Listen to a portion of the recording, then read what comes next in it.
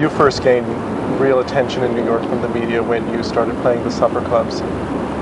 Yes, I was very, very fortunate that my then manager, Baron Poland, put me into the St. Regis Hotel on 55th and 5th Avenue, which was then owned privately by the late Vincent Astor. And it was quite a posh hotel. Very classy, very lovely, beautiful service. Staff had been there 30, 40 years. I mean, it was very special.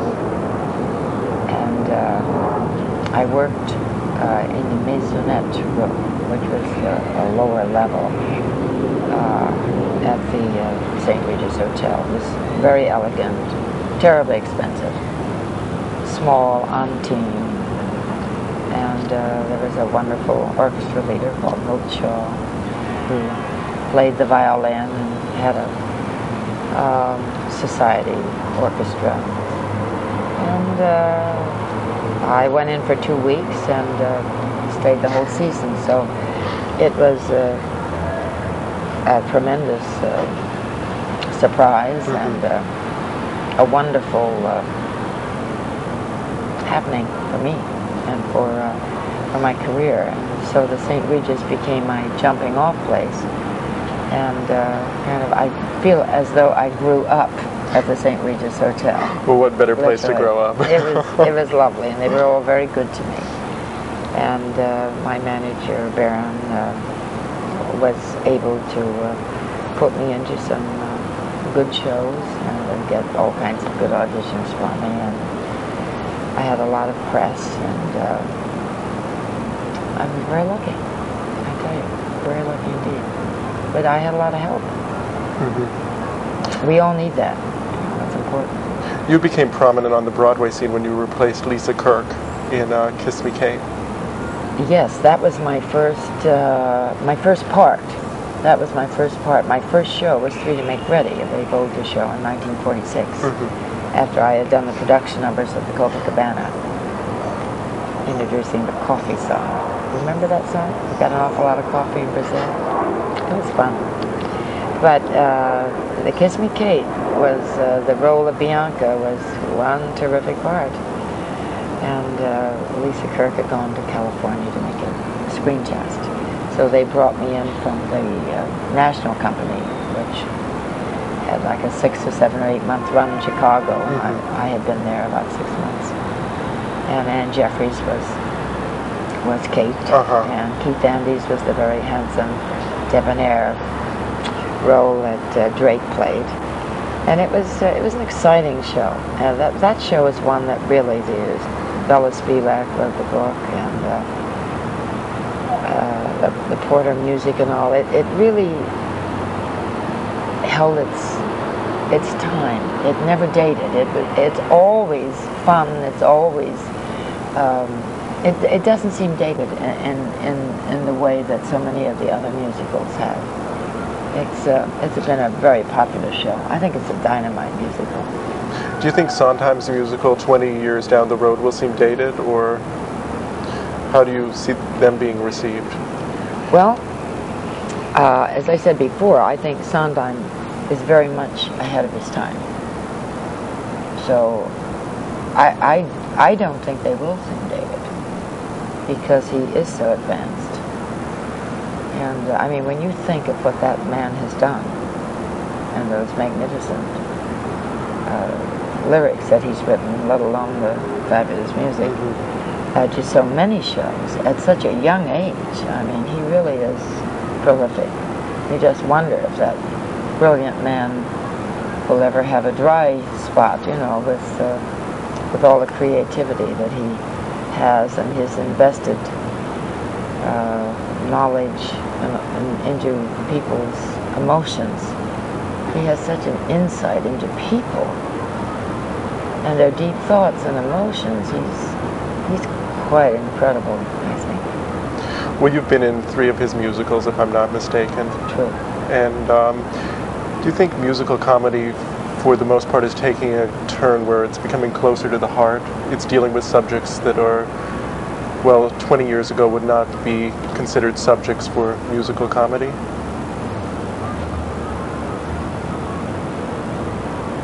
I think that's a very good.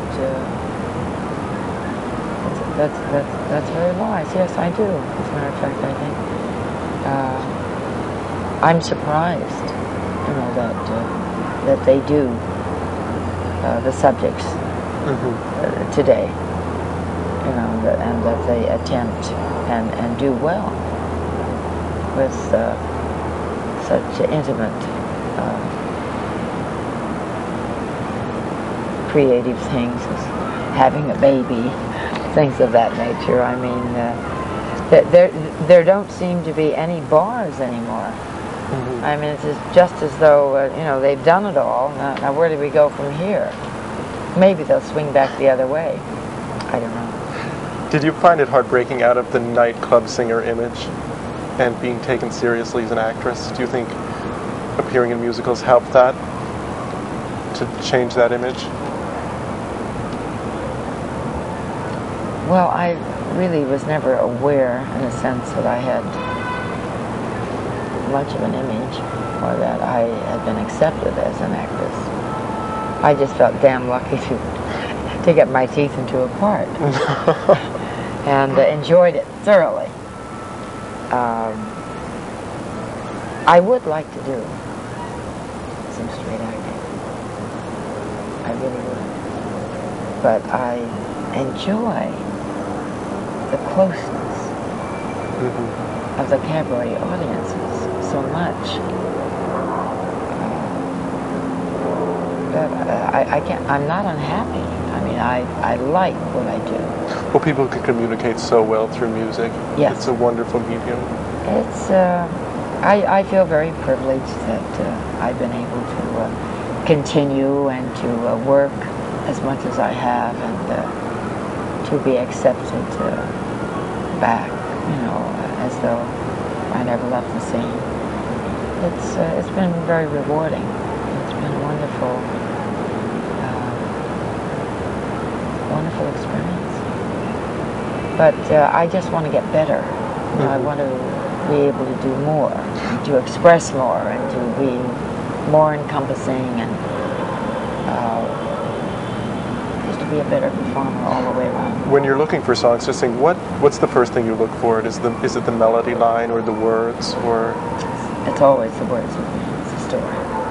The lyric is all important to me. Are there any particular types of songs that you're attracted to? Well, I am very much in tune with. I like bittersweet. I like honesty. And still I like the sense of the ridiculous. I mean, I like a lot of things, and I think that's the fun of presenting a person in cabaret. You can touch on many areas and reach people, and I look at it this way: if I don't get them on one, maybe I'll get them on the other. But it's exciting, and it's fun, and it's very challenging, always. Of course, I've never been satisfied with my voice. I've been studying with Keith Davis for over 20 years, and I will study with him as long as there is any possible way to do so. As long as he continues to teach, I will try and keep going with him. Well, you had spent time at the Royal Academy of Dramatic Arts in London. Yes, I spent a year there. There was a teacher there who was very influential on your singing. My teacher, my voice teacher in London, was not of the Royal Academy of Dramatic Arts, but I had a very fine a woman teacher there who insisted that I should not try and acquire a British accent. She said my charm is being Omaha, Nebraska, and she thought I should stick to that. But I worked with another fine teacher besides Keith Davis, who was there in England. He was Russian and Greek and Italian, a very tiny little man called George Cunelli. Right. And he had a lot of influence with his pupils. And he worked very hard and very long hours, as does Mr. Davis. And he helped an enormous amount of people, as a good teacher always does. And Mr. Davis, I feel I couldn't get by without. But George Cunelli taught until he was 93, up until 10 days before he died, which I think is absolutely incredible. Well, that's quite admirable, Yes. to say the least. He was a tremendous person. How did you find London audiences as opposed to New York audiences? Do you think there's a big difference? I found the London audience is much more reserved with cabaret. They did not go all out like a lot of American audiences, and particularly New York audiences. But in theater, they were more relaxed and more outgoing, and they let you know in a big hurry if they liked you. I had a wonderful experience opening in London in an English show with a very gorgeous English star, Sally Ann House. Right. And her father had been a great British star, Bobby House. Was this Bet Your Life? Yes. Right. And we had worked so hard on the show, and had tested it and worked on it and rehearsed and played in Manchester. We were there 8 weeks, and it was freezing cold. That damp went right through me. I never quite got used to that, but I did adore London. I still do. I'm dying to go back to work there. How did this Midwesterner mix with royalty? Oh, well, I was only introduced just at a private function where I was asked to sing one of those things. I was a nervous wreck, total nervous wreck. But I have great admiration for the royal family. And the Queen Mother had come to visit us at RADA when I was there, and we were all in a state, I mean, really. But nevertheless, it was a wonderful time to be there. But on our opening night, they did not like our show, and they gave us the raspberry in no uncertain terms. You know, we were booed, and that was a little hard to take. It was very disappointing. But when they like you, they like you. When they don't, they let you know it. It wasn't anything personal. It was just that the show was a disappointment to them. So we got the bird, as they say. I'll never forget it. Oh, that was the night of nights. We had a horse on stage. The horse went to the bathroom. I mean, you just mentioned it, and everything happened. Really, it was quite an experience. But in spite of the raspberries on opening night and the whole thing, the show ran for 2 years. So that's the kind of loyal public the British are. I mean, if they like you personally, they will come to the show in spite of bad reviews. We do have to break for a commercial message. We'll be back in a moment with Julie Wilson.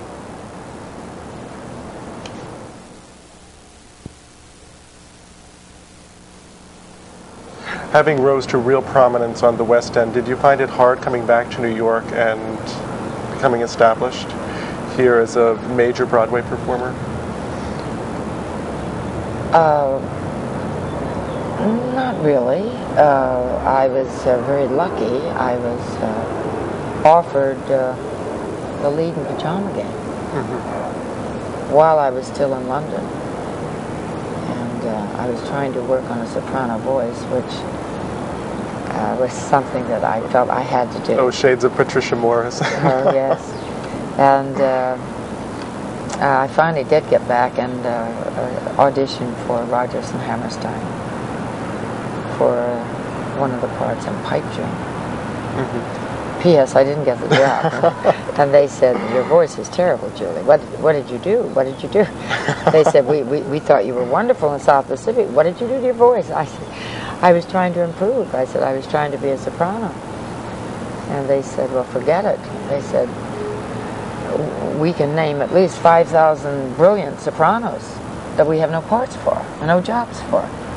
So they said, why don't you just stick to what God gave you and appreciate it and not try and be a soprano. So. How did you take that coming from Rodgers and Hammerstein? Well, I said, okay, you've made your point, right? But that's all right. It's something I had to go through, and I had to try, and I did. So at least I got it out of my system, right? See, now if I hadn't done that, all these years I would have said, but I should have been a soprano. You see? Now I'm just happy being myself. Well, I'm glad they wised you up to the truth. How did you find the pajama game? That was something you would turn down when you were in London. I just wanted to stay there and study, and that was very important to me at that time. And I thought, oh, well, you know, when you're young, you always think everything's going to come again. One never realizes that this could be the opportunity of your life and you should grab it. I wasn't bright enough to realize it. And my wonderful manager, Baron Poland, was very disappointed in me and did his utmost to make me see the light and to reason with me and to tell me how important it was and what a great opportunity and compliment this was to have been offered this role. But I was stubborn, and so I blotted my copybook, as they say. So I wound up as a replacement a year later, which is all right. I enjoyed it. That's interesting, because Sally Ann Howes was offered Eliza Doolittle in My Fair Lady before Julie Andrews. Was she really? I did not know that. She came in as a replacement. Well, I saw both of them, and they were both magnificent. I think Julie Andrews is superb, and I think Sally is a lovely actress. Beautiful woman. How did you find the training that you had received at the Royal Academy in England? It was an interesting experience, but Sir Kenneth Barnes, who at that time was the head of the school, he said, I find you a very strong personality. He said, you are very much yourself. And he said, when I see you in a role, he said, I don't see you as the character. He said, I see you. And he said, it can be good and it can be bad. But, see, I was 28, and I'd been in the business 10 years. I worked very hard. And all the other people in my class were young people who were 18 and 19 and who were just beginning. And they found it rather odd that I wanted to be there.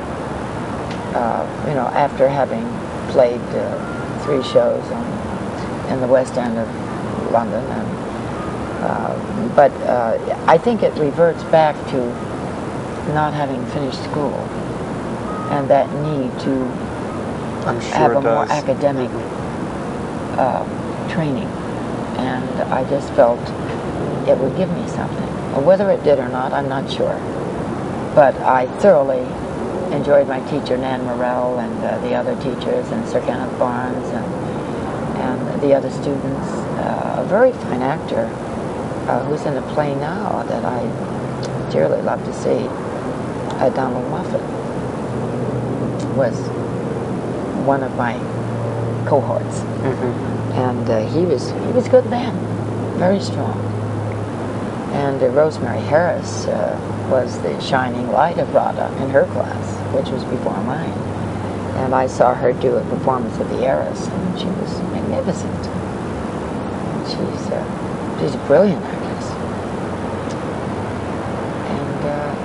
And it was all good. I think it's what you learn, something rubs off. And the people you're with rub off, the director, the other actors, what you do in life, the people you meet. It all makes you who you are and what you are. It's all, somehow, it's all important. You'd become a mother later than most women of your generation. Oh, later. I should be a grandma instead of a mama. I had my first son, Quinn Holt, with his father is a producer. He'd been divorced about 14 years. Michael McGowan is his name, boy's father. And we were married about 2.5 years before Holt was born. And I was doing the lead at Paper Mill Playhouse in Gypsy, playing Madame Rose. When I discovered I was working with Keith Davis, and I was wondering why I was so sleepy every night. And I went to the doctor, and he said, "You're pregnant." And I was absolutely overjoyed. I was so excited when that young man was born. I could not sleep for 3 days. It was the biggest high I've ever had. And then I got very lucky. I was 39. And then Michael, his brother, was born 15 months later. So it was boom, boom. I'll never forget the nurse at Mount Sinai Hospital in the labor room. She said, "Weren't you just here?" I said, "Yes, as a matter of fact, I was." I said, "I got very lucky." And I'll never forget that. She said, "You look like you're going to have twins." I said, "Well, I wish I were." I said, "Nothing would please me more." I have a beautiful young friend who's just had twins. A girl and a boy. They were 6 months old a few days ago. They're gorgeous. Would love to have had twins. But I consider myself very fortunate to have had 2 sons, one at 39, one at 40. Then I tried twice more, and had miscarriages. So I guess that boat sailed. It wasn't meant to be. But I kept trying. Because you had established yourself as a performer, did you have a hard time juggling motherhood and performing? It was hard. It was very hard. I wouldn't let them out of my sight. And I took them on every job. No nurse, just myself. And I would try and find a babysitter in the hotel or whatever, an apprentice to watch them backstage or whatever. But it was so wonderful, and I had wanted them for so long that it was very fulfilling. And nothing mattered except that I had them, and it was all joyful. I never considered it hard work, although it was hard. It takes a lot of steam to do it all, but I survived. Here I am.